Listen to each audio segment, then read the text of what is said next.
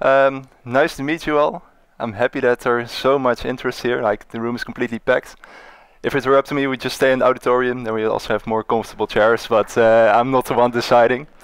So welcome, my name is Bart van Erp. I'm one of the co-founders of our company, Lace Dynamics, and I'm also a PhD student here at the University in Eindhoven. And today I will be talking about the new kind of AI, brain-inspired natural AI. And we're going to figure out, okay, what does it take to make real intelligent systems? Ready? So that's enough about me. I was also kind of curious about who am I talking to today? So I asked my personal assistant, like, what can you tell me about the PyData audience here in this room? And my assistant nicely replied, well, the PyData conference boasts an enthusiastic blend of Python and data enthusiasts, from seasoned experts to eager newcomers. It's a dynamic hub for knowledge exchange and excitement about the cutting-edge developments in the data realm. Does that sound about right? ChatGPT knows, right? But there was also a small remark, but be careful of the person in the white shirt in the front left. He or she seems like a critical person. So, not sure which side left, but let's keep the questions to the end. Perfect. It's also the first, or almost the first talk in the morning, so I can imagine that you're still a bit sleepy, a bit down. So I also asked, okay, how can we wake everyone up? How can we make sure that everyone is fully present here in this room? And also ChatGPT came up with some nice suggestions. So energetic music, we can do some physical activities. The room is a bit small, so what I asked it is, okay, what if I promise you all coffee afterwards? And apparently that's also a great idea. So let's do that, and after this talk we'll grab a coffee, and then we have some nice chats. Welcome also. It's quite impressive, this ChatGPT. It's actually very cool. So if you have a look at how quickly ChatGPT was adopted by almost everyone around the world, then it's a bit too enthusiastic. Then it only took 5 days for ChatGPT to reach 1 million users, 1 million people actually making use of this service. In comparison, Instagram, it took like 75 days, and Spotify 150. So it's impressive that this ChatGPT kind of conquered the world. Just 5 days to reach 1 million users. And this goes on quite quickly, right? So I'm not sure how many people are using it right now. I think, please raise your hand if you've used it. Perfect. So everyone knows that it's really cool, and that's also very nice to work with. Even my parents are now asking, hey Bart, this ChatGPT, should I know this? What can I use this for? Will it benefit me? For them it doesn't, but they are asking, and for my parents that's already quite a big step to get in touch with this kind of with this kind of technology. But with ChatGPT, did we unlock true intelligence? So we've all used it, we try to push its boundaries, but there are of course also limitations, right? To give also some other examples from works that are out there. This is like an image prompt that was generated, I think it's like a year ago. So where we asked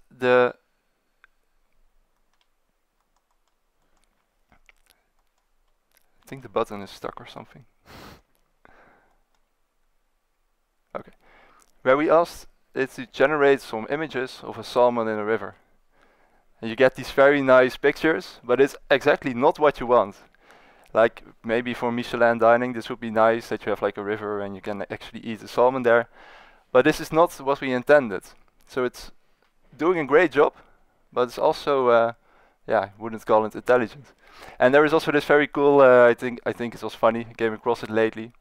So it's this robot vacuum, and it sends this message to the user, hey, I'm stuck at a cliff. Well, bit dramatic if you ask me. So it's very cool AI. We can do a lot of things, but it's also still limited to a certain extent. Is it then really intelligent? We think it isn't. Because generative AI as ChatGPT has also some pitfalls. For example, it's not really adaptable. So we know that it keeps on training and it does its thing, but it's not really encountering data as it goes along. It's trained on like the entire internet. That was its training set, and then based on that, it tries to make good predictions. It tries to engage you in this conversation. But as soon as something new arrives, it's kind of struggling with adapting. Now, it's also intelligence. It goes automatically. Furthermore, ChatGPT, for example, generative AI, they're usually black box systems. If you ask someone, what's actually inside, no one knows. They have some intuition on how it works and how this actually manages to still generate some nice prompts. But actually how it works in detail, it's very difficult. And that also brings us kind of to the last point. So it's very research hungry. I looked it up yesterday, and GPT-4, although exact numbers are not known, it's estimated to have like 1 trillion parameters.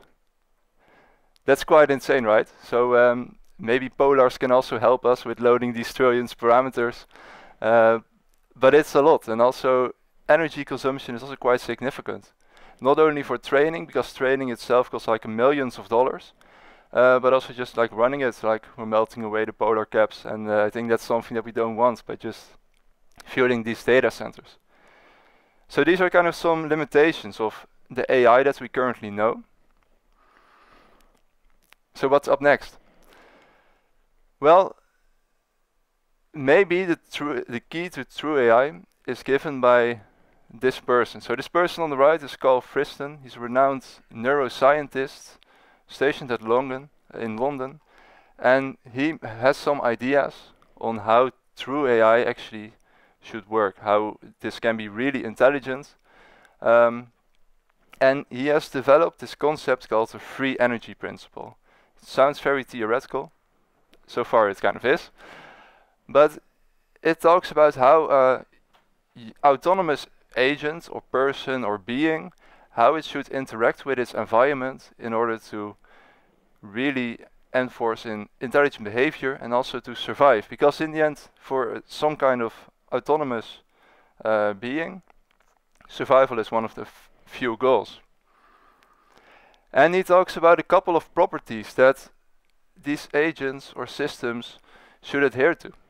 So first of all, they should be able to learn online. So ChatGPT was trained on the entire internet, let's say, but that's something we do not want. We want it to incorporate like a stream of data, and that it then can learn whilst it's going. To give a simple example, if you were to ride a bike, right? If you want to ride a bike, you're not gonna watch documentaries at the age of 3 or 4, 5, 6. You're not gonna watch hours of documentaries. Oh, if I do this, then I fall down. And no, you're just gonna hop on, gonna try, experience. So that's kind of also what this true AI or this intelligent AI should adhere to. Furthermore, we also want it to be explainable. So as I talked about these black box models, we have no idea what's going on there. But in a sense, if we are thinking about intelligent systems, then we should be able to decompose them. We should be able to explain how they are behaving, why they come up with certain reasoning.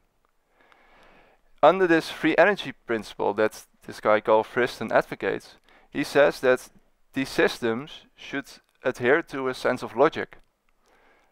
In our case, we talk usually about probability theory, because these capture the formalisms of actually human logic on how we perceive things and how we interact with our environment. And furthermore, we want it to be energy efficient. So we want it, for example, to be able to multitask. Like we humans are capable of doing a lot of things at once, although performance in these tasks slowly deteriorates as soon as you start doing more at once. And the current systems are focused on one task specifically. So with these three kind of properties, we hope to develop an intelligent form of artificial intelligence. And that's under this free energy principle. So throughout the entire history, we have come across a variety of fields. So we have the signal processing, communication, control theory, robotics, machine learning. And all of these people, these brilliant minds, have brought forward equations which we used and we thought was very relevant. Just out of curiosity, who knows like 3 of these equations? Who knows 4? Is there also someone who knows all 5? Familiar with all 5? Very impressive. So on the left we have the Fourier transform, which decomposes a time domain signal into its frequency components in high and low pitches. We have our channel capacity, how many bits can we send over a specific transmission channel. In control theory we have our Kalman filter, how do we incorporate observations which have a certain uncertainty about them. We have the famous Bellman equation, Richard Bellman, and the last one is very famous in machine learning, backpropagation, or the chain rule. But what it turns out is this natural AI, that this free energy principle, actually we can phrase all of these different things in terms of minimization of the free energy. So actually free energy is all you need. And that makes this also very attractive. So if we develop a true kind of intelligence, then it would mean that there is only one thing that we're going to optimize. Only one thing that's at the core, let's say, at the core of an intelligent human agent, namely this free energy. And with that we can discover the algorithms developed in the past, and we can phrase them as such. So let me introduce to you the Gartner hype cycle, it's called. So Gartner is a very pretty well-known consultancy firm in the technology business, and every year they publish kind of their hype cycle, which demonstrates the maturity of a certain type of technology. So all the way on the right we have computer vision. So we're quite far with this. We know what we can do, and that's already quite a lot. And we kind of have reached a plateau. Like everyone knows it's there, we're all using it, it's very cool, but that's that. Autonomous vehicles, they were at some point very popular, and then kind of popularity decreased, but now we're getting to the point where it's actually being used also in industry. So you have these self-driving taxis, for example, in some places around the world already. So we're slowly getting there. All the way on the top, we have generative AI, like ChatGPT. A lot of expectations, but we don't really see this back into industry yet. So where's natural AI? So with Lay's dynamics, natural AI is actually still here in the beginning. So it's undergoing research and development in order to bring it also to industry. But it's still very novel, very new, and no one is actually, or almost no one, is working on this particular topic. For computer vision and generative AI, in order to make their advances possible, we had like amazing software toolboxes. So we know, for example, OpenCV is for computer vision was widely used.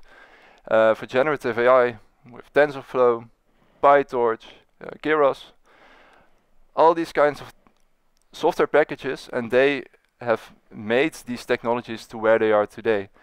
They have made it that everyone can now work with generative AI. If you just go on YouTube, type in some words, you can train your own neural network, let's say. But for natural AI, this is still missing. We do not have software that actually allows us to create real intelligence.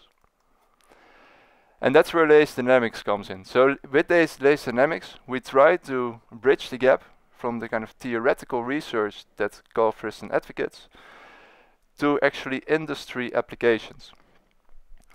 And the way that we do this is with our toolbox, written also by Dimitri and other members of our team, called RxInfer. And what it does, it automates the minimization of free energy.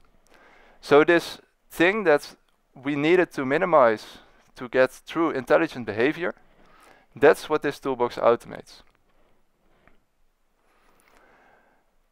And why is that very nice?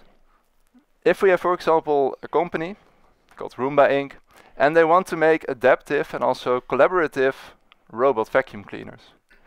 They have this certain problem, and what we do with Lace Dynamics is we build a specific model for them, which is interpretable, explainable, can learn and adapt online. And then in this model, we do this reasoning, this logic, and we automate this with our toolbox RxInfer. And if we do this, we end up with the new generation of robot vacuum cleaners. Doesn't sound too impressive, of course. But the same holds for another company, Drones Incorporated, who wants to make adaptive and collaborative drones. The only thing that changes in this story is our model. We make a model that's drone specific, explainable, adaptive, and then again we run inference with our toolbox. We automate it, just like TensorFlow does or PyTorch does on the models, machine learning models that you're used today. And with that we can build a new generation of drones. Very short introduction of what we're doing. If you're interested, please check us out on lacedynamics.com. I would also love to talk to you afterwards. I have to leave after lunch, so if there are a lot of questions, just please reach out to me during the coffee breaks. Also check out our toolbox. It's on GitHub, it's in Julia. Although we're in PyData, of course, there are excellent Julia wrappers. So nonetheless, I would recommend checking it out, rxinfer.ml. And of course, we're gonna grab some coffee afterwards. Thanks a lot for your attention. It was a pleasure being here. Very full room. Good that you're enthusiastic. And if you want to know more, of course, just reach out to me afterwards. And then I would like to give the floor for some questions. Thank you.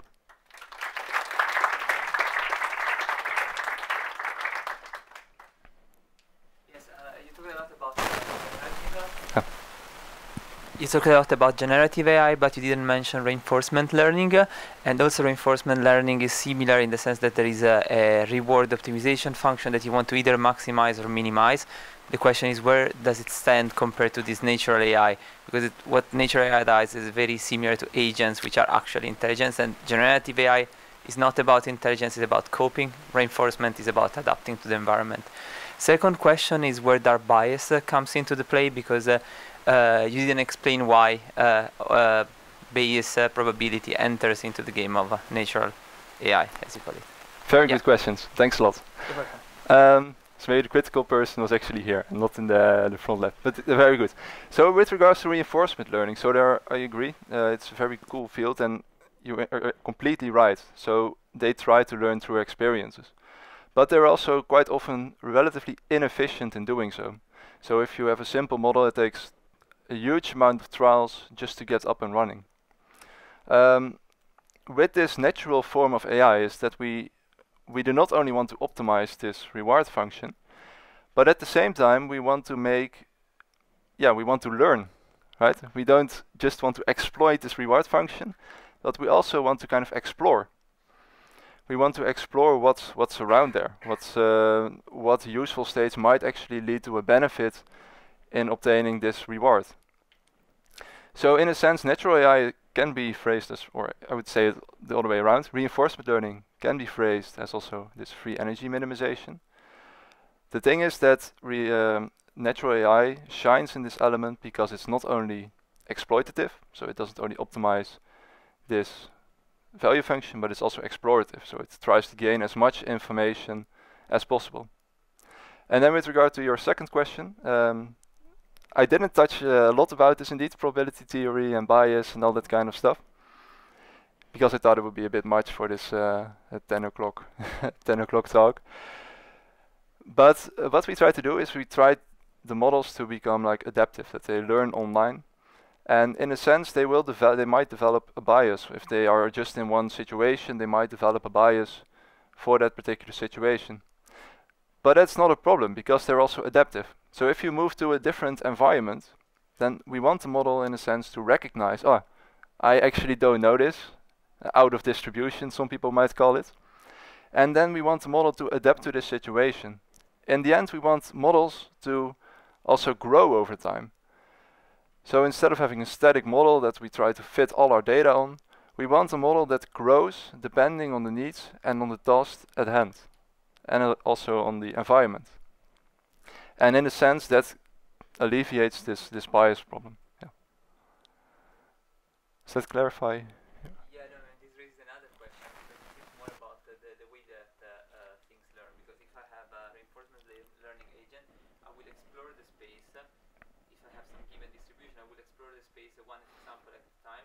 While if I talk about bias, I can imagine that there is some given prior, and then instead of exploring one single data point and then collecting data point in a sort of Monte Carlo sampling, I have a distribution function, and I try to maximize or minimize over an integral of the expectation function. That's what kind of I understood of what you said now. Yeah, so the thing is we try to keep away and refrain from sampling, because it's slow to just pick out one of the points. Instead we do something in a very modular fashion. We do this free energy minimization by something called message passing. A bit extreme, but basically what it does probability theory, but then very localized, such that we can create modular structures where each local part still obeys the rules of probability theory. Regarding the other points, I think we should have a chat afterwards, because it will be quite in depth. But I like, I like the thoughts. Thank you.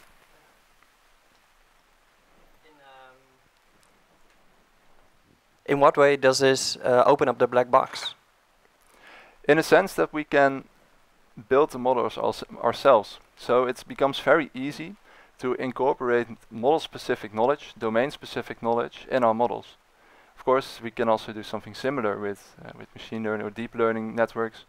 But this, we can specify the model ourselves.